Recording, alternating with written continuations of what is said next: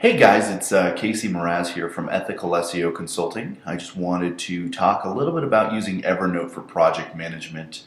If you read the blog post I wrote on the Ethical SEO Consulting blog at www.ethicalseoconsulting.com, you may be curious how we use it for project management, and it's actually changed a lot. This is the way that I've always wanted to use it, and with the business edition, it's actually now possible. So I'm basically going to be talking about using Evernote for project management or managing a team or managing tasks and collaborating all your information in one place using this awesome program.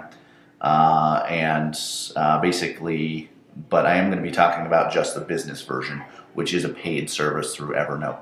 So right now, as you can see, I'm on Evernote.com. And if you've never used it, obviously it's awesome for those of you that don't know, because number one, you can sync it across all devices. So we're talking about my computer here, my laptop, my computer, my other office. All those are all connected in one place here. And so I can add tasks, I can add notes, I can basically remember anything basically just by creating a new note and then adding it to my account here.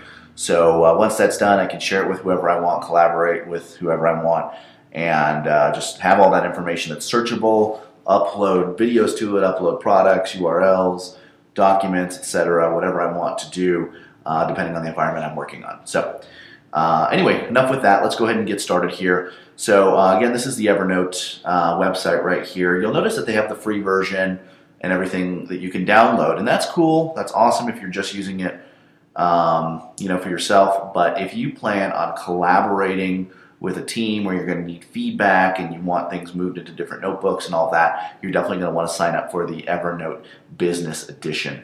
For the purposes of this demonstration, I'm going to use the website version as well, just so you can see it, but you can also have the downloaded application on your website or on your computer as well. So this does cost money, like I said, and it does cost, I think, $10 a license. Yeah, $10 a user per month here. So just so you know the cost and what you can expect. Other software that we use in the office, like Basecamp and things like that, or that we had used in the past, you're talking about $100 a month for, a certain amount of users and things like that, so, or a certain number of projects, whereas this is more based on storage space and users. So, but let's go ahead and get started here. I'll show you the way that we use it, since I believe it's kind of unique and I want to explain how it works. So I'm going to go ahead and go over to the sample Evernote that I created over here. And first of all, you'll notice you have your personal notebooks over here. So up on the left-hand side, you'll see those. That's all, anything personal that I might have in there. And then over here, underneath that, I have the business notebooks. These are business notebook sample ones that I created over here. All right, let's go ahead and start now by taking a look at this and seeing how we would do this. So I use a generic folder structure where I create folders for every employee. Every employee has a notebook stack with 3 folders called employee name tasks, employee name completed projects, and employee name general. So if I were to do that here as a sample, I would go up here and click new notebook, and let's create this. So let's go to new notebook. Let's call it employee name 1 tasks. So this is the tasks folder. This is where I would assign tasks to this employee. As you can see, it's over here now where I added this, and I could rename that if I needed to. But let's create those 3 folders that I talked about. So employee name tasks. So let's create another one here. Employee name 1 completed tasks. Hit save here. Perfect. And then I'm also going to do that general folder for general information that I was talking about. So employee name general folder. And you'll also notice that these are all business notebooks, and that's very important. If you're doing this in a collaborative environment, make sure you're doing them under the business notebooks. So I have these 3 here. What I'm going to do is I'm going to add these to a notebook stack. I'm going to create a new one. I'm going to call it new employee, just for the purposes of demonstration, because I usually do the employee name is why I do that. So, and what a stack is just going to hold these different notebooks that I created, so I can find them all in one place. So here's your tasks, completed tasks, etc. So let me go ahead and move these other ones here. And again, this is the web version of the program, so it is a little bit different than the desktop application, but it all works, very similar. So So now that I added all these 3 folders in this notebook stack over here, I have a tasks folder, I have a general folder, and I have a completed tasks folder. There's no notes or anything in here. But if I wanted to assign a task to this employee, what I would do is I would just say, do this. By default, it's going to already show some information, and I can add tags and whatnot. But I might put, I need you to research XYZ, put this into my to be reviewed folder once complete. And I put a description of what I need. We have a template that we use that has due dates, things like that, and you can customize this to your own organization and objectives, whatever you want, and stick with that template. And so that way every note is the same and the format's the same. But let's say that I save this. This was the employee's task. I need you to research XYZ, put this into my to be reviewed folder once completed.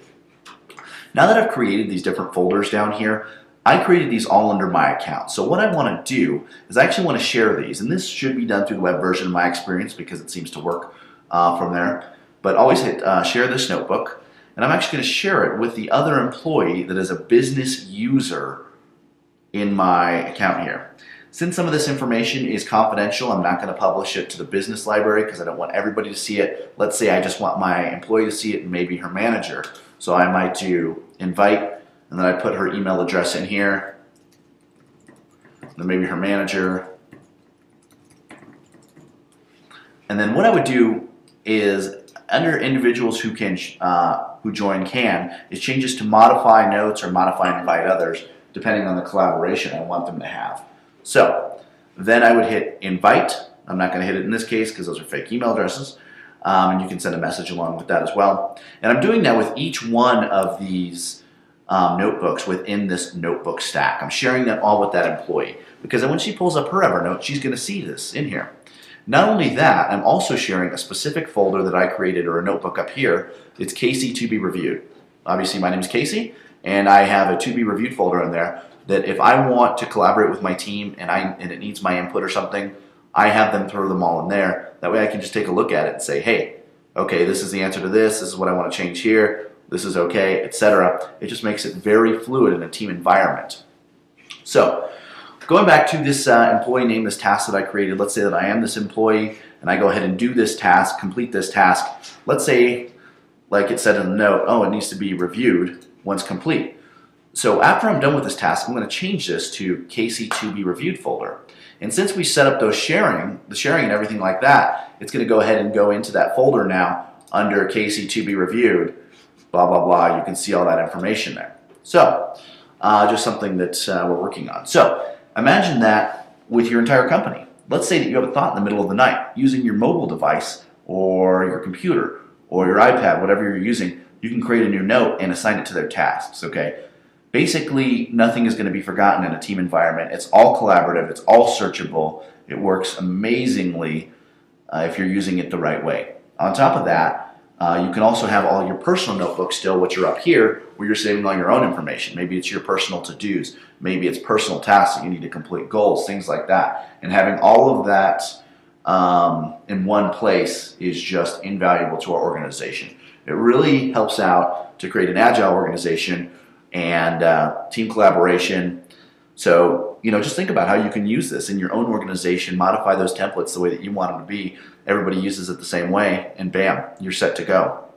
Another thing I just want to talk about real quickly is the business library down here. We do have that with some generic login information and things that we use. We send that to people so that everybody in the organization has access to all of those documents. So since it's on the cloud and everything else, just kind of like Google Docs in a sense in that case for us, where we upload all of our own documents to there and immediately have them searchable, immediately have them in one place, and everybody knows where to look so they're not asking questions all the time.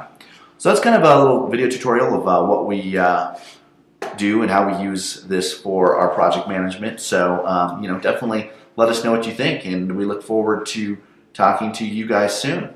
Please leave your comments and make sure to follow us on Facebook and read our blogs.